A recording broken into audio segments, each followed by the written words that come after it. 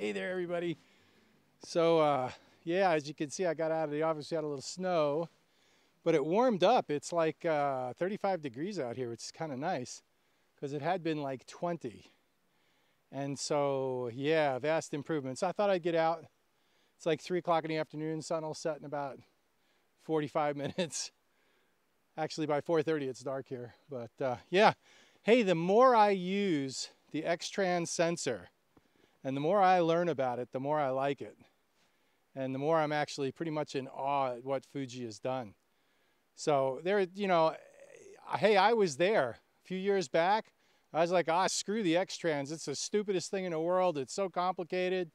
And I got to use special software and it sucks and blah, blah, blah. And you know, it really is the height of ignorance to put something down that you don't fully understand or you don't even try to understand. Like that really is the height of ignorance as far as I'm concerned. And, you know, I'm really glad I was willing to stick with it and try it. I knew there was something there because the quality of the images, like the APS-C and an X-Trans sensor and an APS-C camera always seemed like when you got it right that it was swinging above its weight. Well, I kind of know why now. Like I just learned some stuff last week in an article from Imaging Resource that kind of blew me away. There's a lot of thought that went into the X-Trans X-Trans sensor. So I'll try to explain it. It's a little technical, but I really learned some stuff.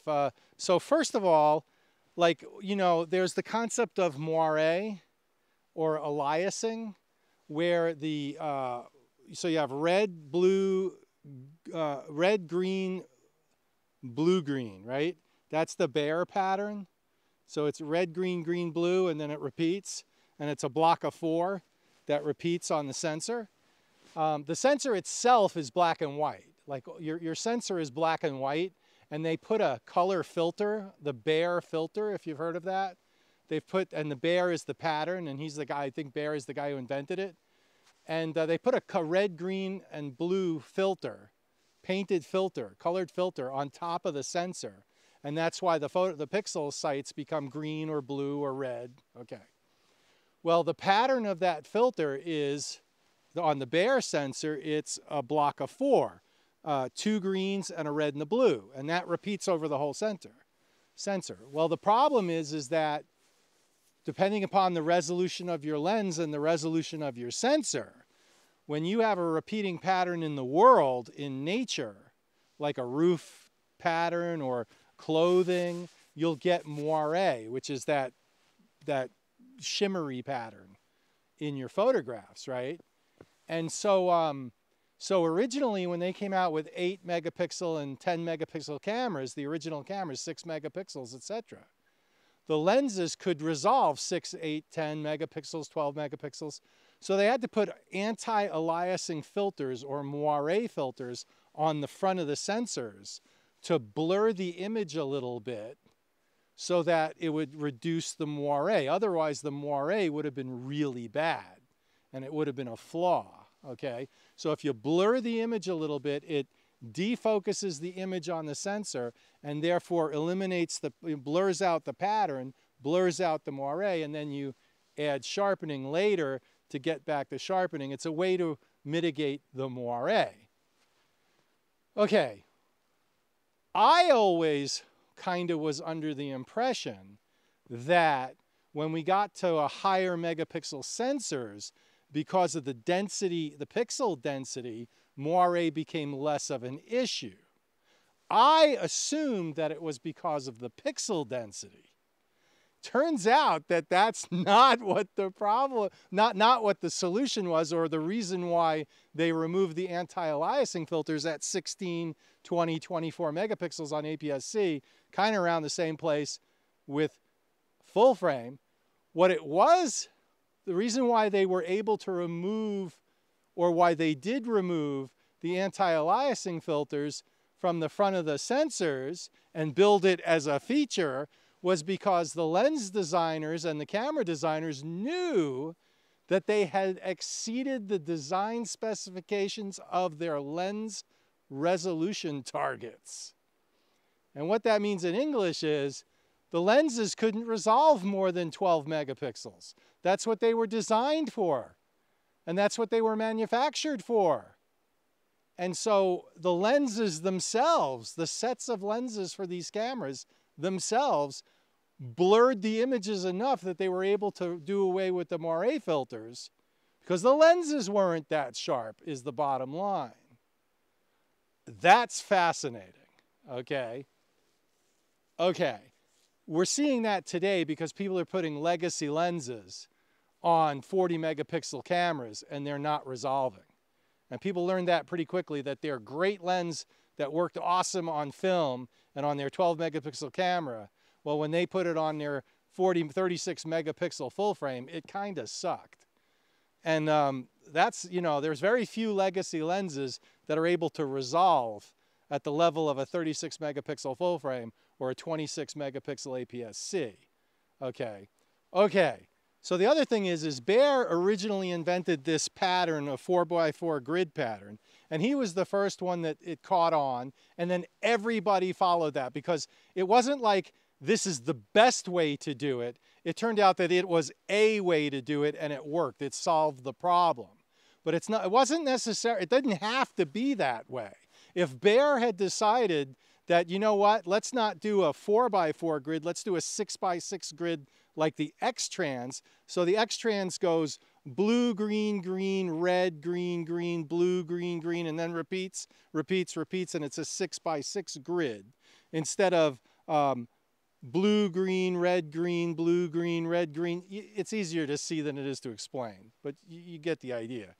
So if Baer had thought that, like, yeah, 4x4 is going to be a problem, there's going to be a problem with, you know, if Baer had said to himself, whoever he was, if he had said to himself, you know what, 30 years into the future, we're going to have super high resolution sensors, and they're going to be able to make the lenses super high resolution as well, and that 4x4 grid's going to be a problem then. Hey, let's do a 6x6 grid to mitigate moire as an issue when we design 40 megapixel APS-C sensors, high resolution sensors, and we want to design lenses to go along with that. Like, we wouldn't have the Baer sensor, everything would have been X-Trans, right? Okay, but it wasn't. Baer is the one that caught on. Baer was the solution of the moment when we had 6 2 megapixel cameras and 5 megapixel cameras.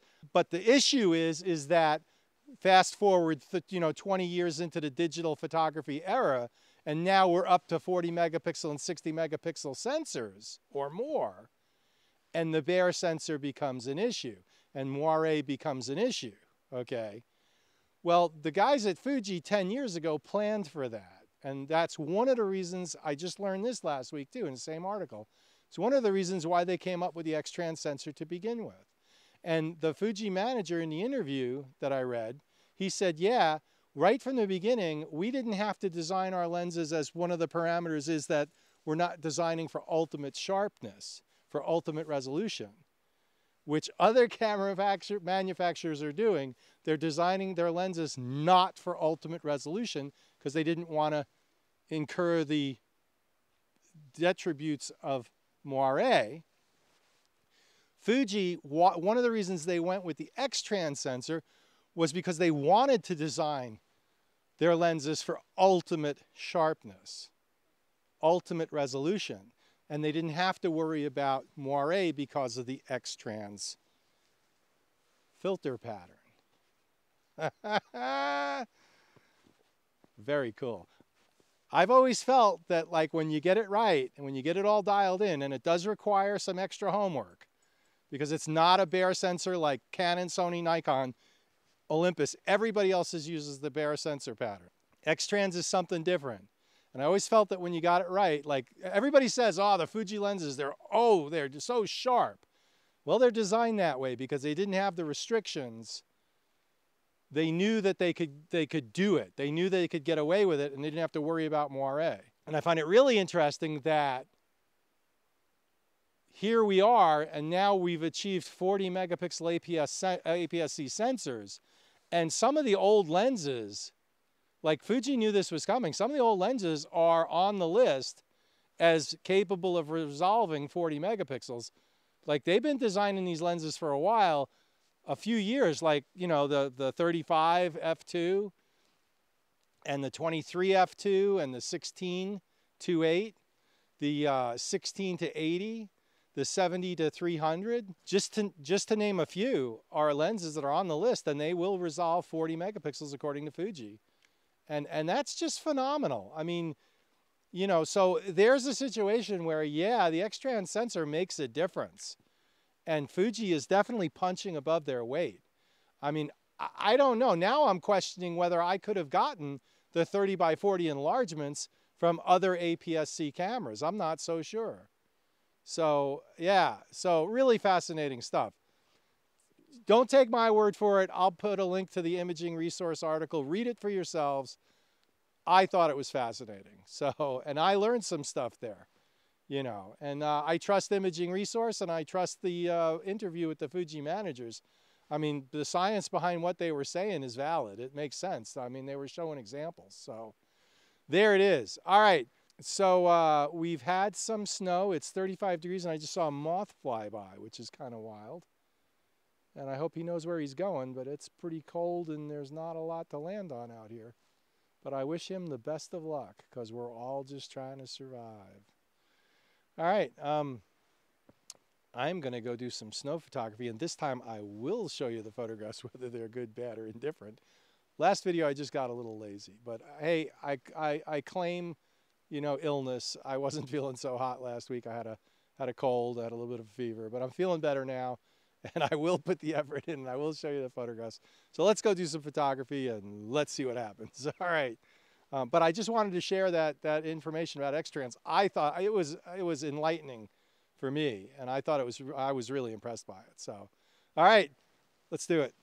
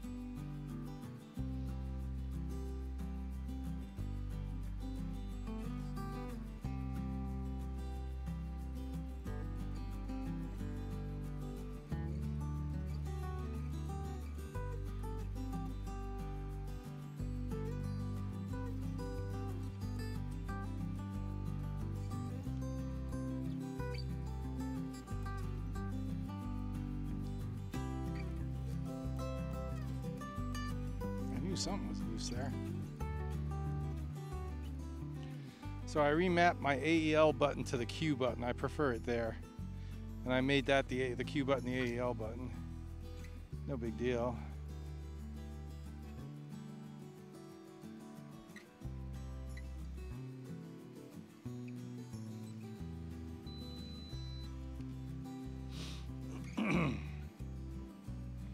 See what I'm doing there. But I think what I'm going to do now is I'm going to come up here. I love the different aspect ratios. I'm going to go acros. I think I'm going to do acros green. Acros yellow. That looks cool. Let's give it a little, make sure that snow is in. And let's focus in the first thirds of the photograph.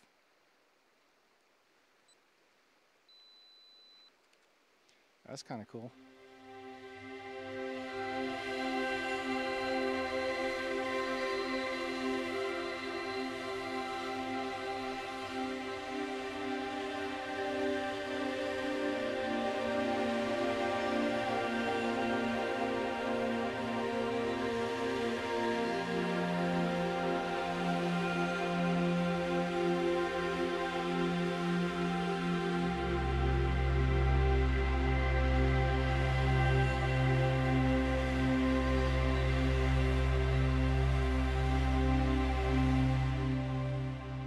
F5.6 ISO 125, 1/10 of a second. I don't know why I have face tracking on.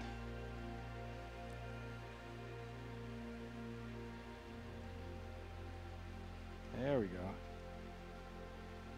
Man, I don't think I need that exposure compensation.